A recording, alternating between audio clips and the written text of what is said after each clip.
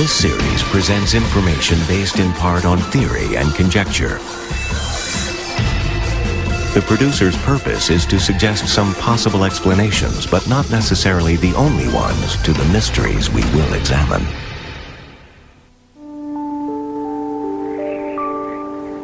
It is believed that somewhere in the high mountains of Peru lies wealth beyond imagining. Gold, the lost treasure of a great empire. The empire was called Tawantinsuya, Kingdom of the Inca. White men called it something else. For them, it was El Dorado.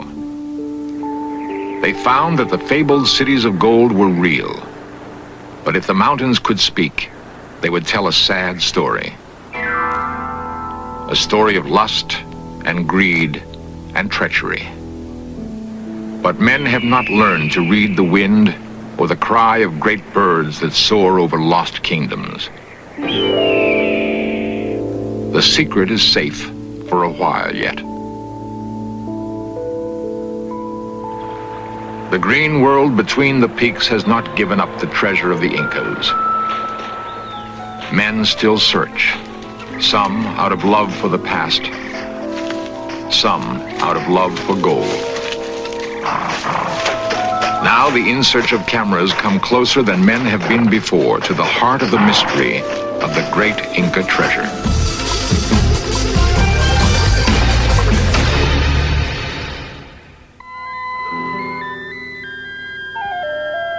The great spine of the Andes Mountains accents one of the most diverse environments in the world.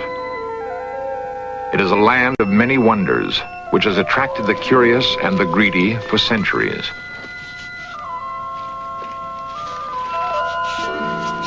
For some, there is wealth enough in the remnants of the Western Hemisphere's first great civilization. For others, pottery shards and broken masonry are not enough. They seek the precious yellow metal called gold. The mountains and jungles of Peru have provided an irresistible lure for centuries. There's the romance of faraway places and people with exotic customs, the feeling of being in a Shangri-La, somehow cut off from the crush of too many people in too little time. There's another ingredient in this appealing mix, the promise of treasure beyond imagining. It's a promise that has touched off wars and launched brave men on great adventures. The great city of the Incas was Cusco. It lives on, even though the empire it gave birth to is gone. The streets of Cusco are full of the modest sounds of commerce now.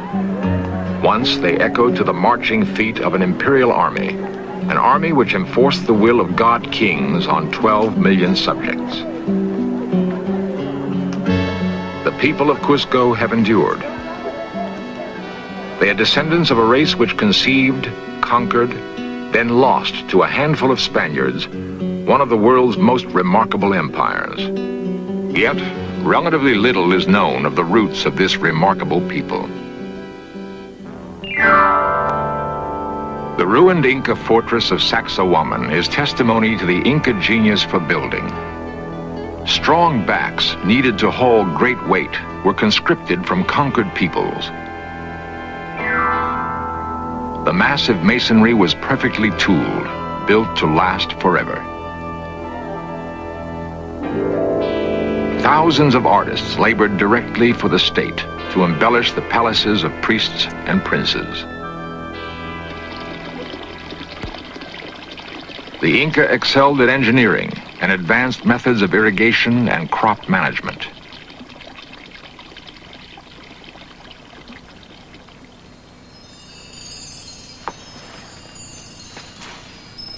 Even in death, the Inca were a proud and disciplined race.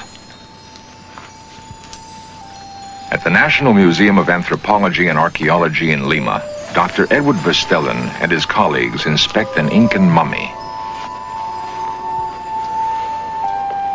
Much of what is known about Inca civilization comes from studying graves. The things a person considered important in death say much about how he lived his life.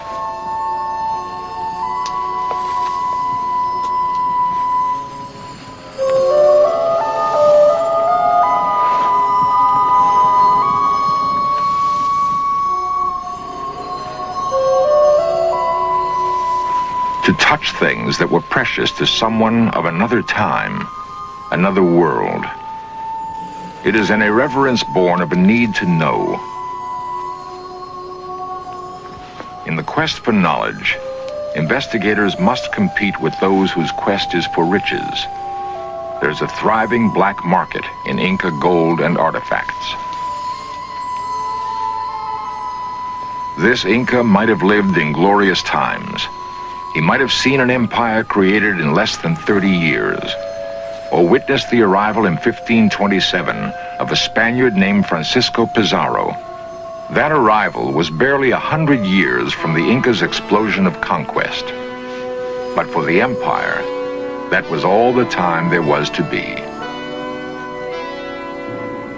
In one of the most amazing events of history, the great and mighty of the Inca nation would vanish into the jungle, driven into oblivion by 180 men in rusting Spanish armor. Hiram Bingham was one of many who would devote part of his life to following the blurred trail left by the Inca. The young Yale archaeologist and explorer entered the Andes in 1910.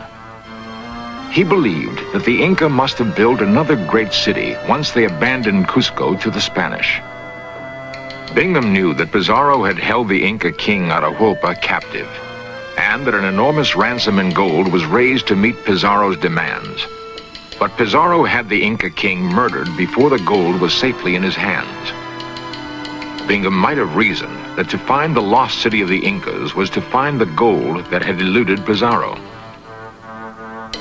The explorer devoted more than a year to his quest.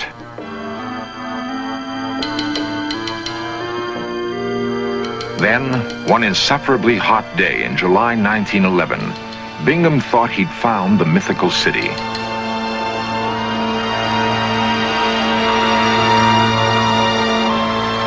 As Bingham approached the ghost city that would be called Machu Picchu, he was convinced that his long search had paid off, that he had truly found the last capital of the Incas.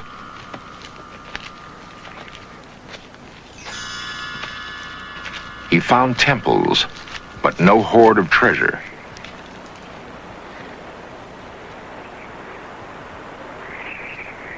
Bingham wrote that he had never seen such exquisite masonry. Temples open to the sky, undoubtedly constructed for sun worship. Bingham was sure he had discovered the retreat where the last Inca kings ruled in the sunset years of their empire. The road Bingham traveled to the discovery of Machu Picchu was a hard one. The world celebrated his prize, and the young explorer became one of the decade's most appealing heroes. But Bingham was wrong. Machu Picchu was not the last capital of the Incas, the legendary Vilcabamba. Like so much about the Inca civilization and its celebrated riches, the truth remained just out of reach. What was needed was other men of courage and vision to pick up where Bingham left off with his remarkable discovery of Machu Picchu, to pursue his dream deeper into the Andean wilderness. At the San Marcos University in Lima, Peru, are the offices of a world-renowned authority on Inca history. He is Professor Edmundo Guillen, and he has devoted his adult life to solving the riddles that perplexed earlier scholars like Bingham. On June 24th, 1976, Guillen's work would make headlines around the world, and the In Search of cameras would be there to record his remarkable discovery.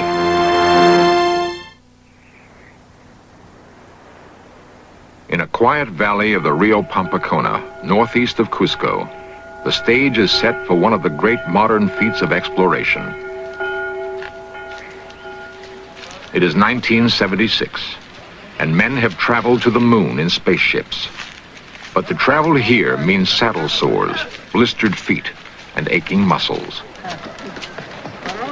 For Edmundo Guillen, it is a small price to pay. Together with 10 colleagues from Peru and Poland, he is setting out on a great adventure.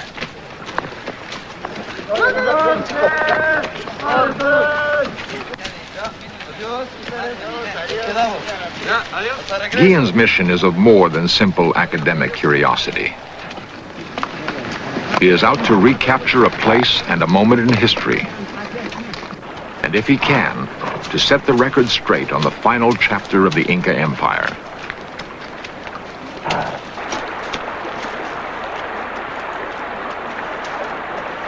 The popular belief is that Pizarro's murder of the Inca king Atahualpa brought the old empire instantly to its knees. Guillen thinks that murder was just the beginning of the end for the Inca.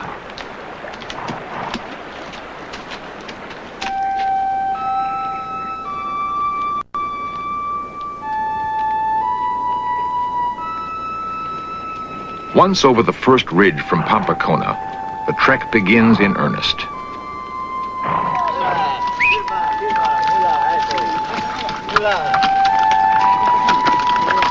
Hiram Bingham saw this country before Edmundo Guillen was born. He gloried in its breathtaking beauty and struggled valiantly to unlock its mysteries. But Bingham did not have the blood of Incas in his veins. Guillen does.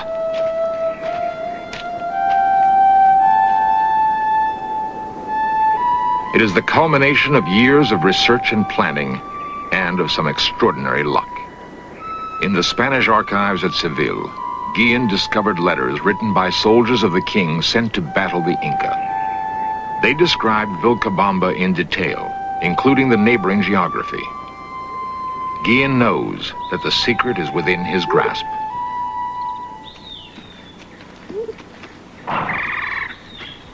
One Spanish soldier wrote, "When I entered Vilcabamba, the city was desolate. The palace of the Inca burned. The food storages sacked." The letter was dated June 24th, 1572. Guillen vows he will re-enter Vilcabamba on the same day of the same month.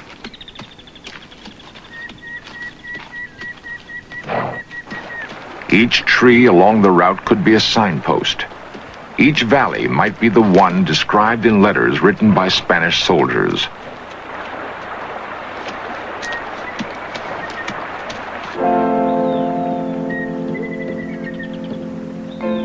The painstaking research is paying off for Guillen and his band. There are minor discoveries to be made almost every day of the long trek. Tantalizing portents of what may lie beyond the next stream, over the next ridge. Along a river named on no map, Guillen and his band are intrigued by what seems to be a cave entrance.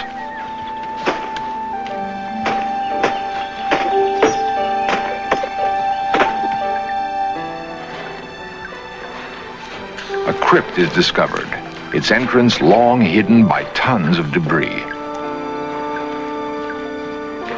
Guillen believes it may be the grave of an important person, perhaps a member of Inca royalty. It is clear from the discovery of the crypt that the end of Guillen's quest cannot be far away. He will return another day to excavate the site.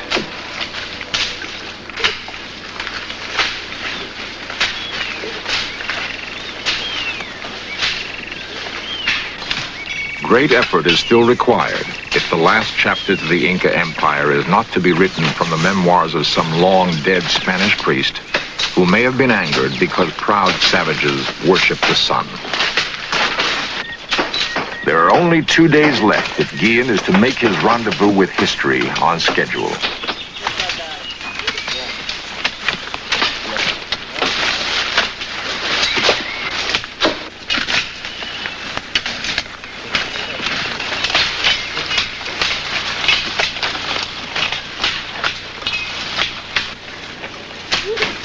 It is here, just as Guillen knew it would be. Vilcabamba at last. For everyone involved, it is the culmination of a great dream.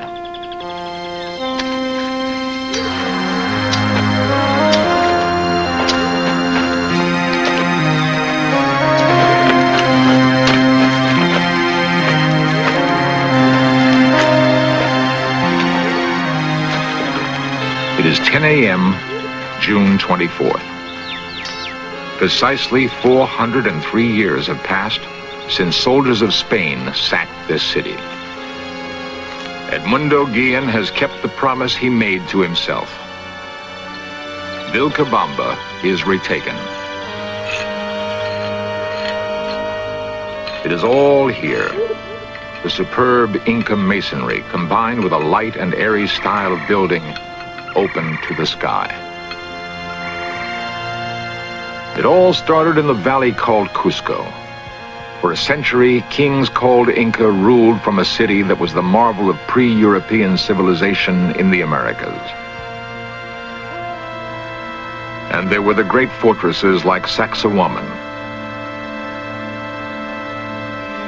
The long retreat of the Inca began with the coming of the Spaniards. But the glory was real.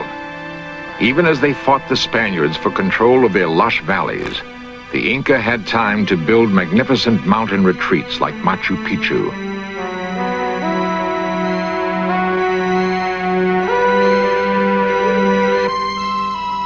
Guillen believes he has at last discovered the real thing, larger by far than Machu Picchu. From records left by two Spanish friars who visited Vilcabamba in 1570, Guillen begins to reconstruct the city in his mind.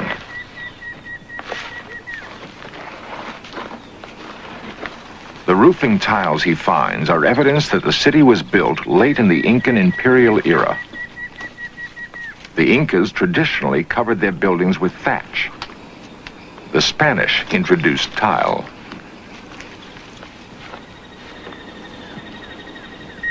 There will be time for only a brief survey of his remarkable discovery. Later, others will come to assist with the detailed excavation necessary to piece together the last years of Inca greatness. The trained eye finds much evidence which helps date the construction of the long-hidden city. Almost everything Guillen finds seems to have been built about the same time. He feels this is a clear indication that Vilcabamba was hastily constructed as a refuge from encroaching Spanish soldiers. Yet the city's waterworks are as sophisticated as any in Cusco. After 400 years, they still work.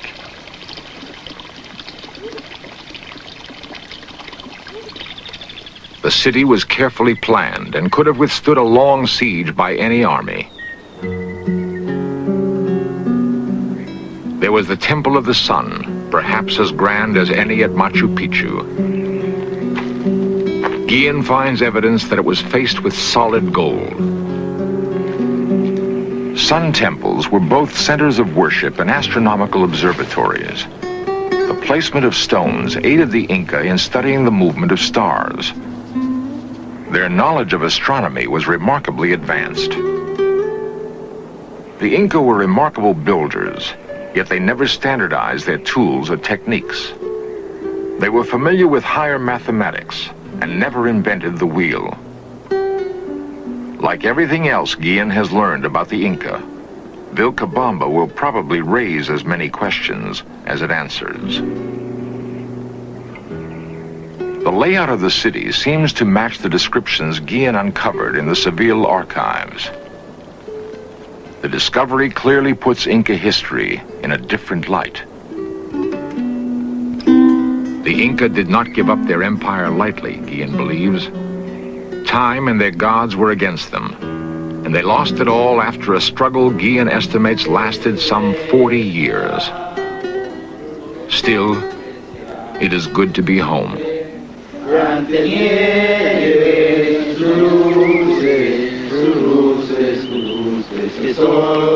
Que pasemos al voto solemne, que la patria del eterno entregó. Que pasemos al voto solemne, que la patria del eterno entregó.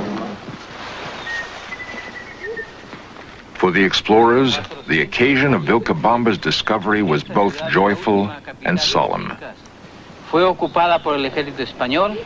Ahora izamos la bandera After more than 400 years, Guillen is reclaiming Vilcabamba in the name of the Inca people. Viva Vilcabamba, viva el Peru. Yeah. When Edmundo Guillen marched into Vilcabamba, the gold was gone. He believes the Inca may have dumped it into one of dozens of nearby lakes to prevent it from falling into Spanish hands. But Guillen discovered a treasure, nevertheless. His was the treasure of satisfaction and achievement, the treasure of writing a new chapter to the history of a proud and brilliant people called Inca. Within weeks, Guillen's discovery would make headlines throughout South America and the world.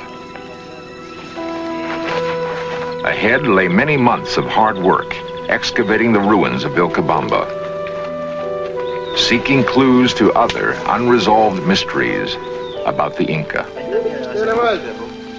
For now, Guillen could rest secure in the knowledge that he had made answers possible.